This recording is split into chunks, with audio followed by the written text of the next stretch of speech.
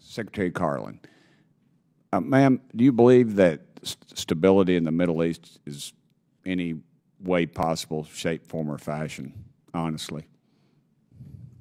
Sure. Stability in the Middle East writ large. I do believe we can have some stability and security in the Middle East. Over the years, it has gone up and down. Right now, if we just look at Yemen as an example, we've had the longest period of quiet since the civil war broke out, and that is indeed a positive. Okay, but you said this morning any efforts to increase security and stability in the region should be welcomed by all. And, of course, China has worked with Iran to build relationships with the Saudis.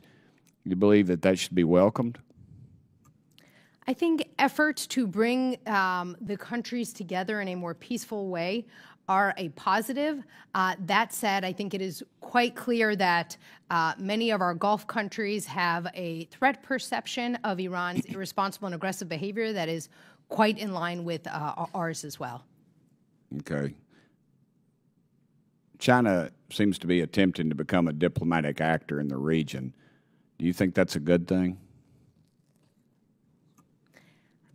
I think to the extent the People's Republic of China is trying to play a more positive role in the region, that is a good thing.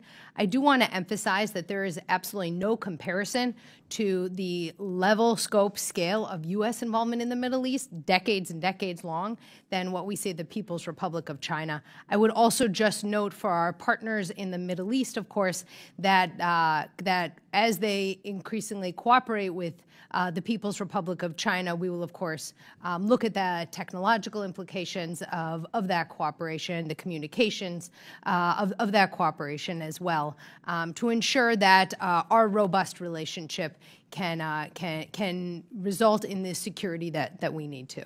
Yes, ma'am. I feel like any effort of the Chinese towards anything is looking out for China, and with their involvement in the Middle East, I think that is, to me, that's a dangerous situation. I think it shows, especially any alignment with Iran, who have stated that they don't believe Israel should exist. To me, is an affront to me and a lot of people that I represent.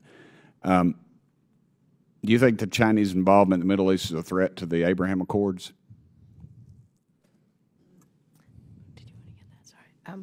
I don't know that I would see it as a threat to the Abraham Accords per se. I think on the face of it, it is clear that the People's Republic of China has a relationship with Iran, and it is also clear that, like us, the Gulf countries are worried, understandably, about Iran's irresponsible and aggressive behavior. So I think that those who participate in the Abraham Accords would want to be aware of how various countries understand the threats in the region, who is fomenting threats in the region, and how best to tackle them. Okay. The Israeli Defense Chief of Staff says Iran right now has more enriched uranium than ever before and is increasingly aggressive. Do you think your plan of deterrence is working? We take efforts to deter Iran very seriously across the U.S. Government. I would note most recently in late March, when there was an attack by Iranian-sponsored militias, the U.S. military responded, I think, within 12 hours or so, and we believe the Iranians understood what that response was as well. Again, I would hope the State Department and the White House would pay special attention to the situation with Iran. I just, with their statements of hostility towards Iran historically and currently, I think it ought to be a note of awareness for us. And if the Chinese are hooking up with them, I would be really concerned. So anyway, thank you, ma'am. I yield the remainder of my 3 seconds.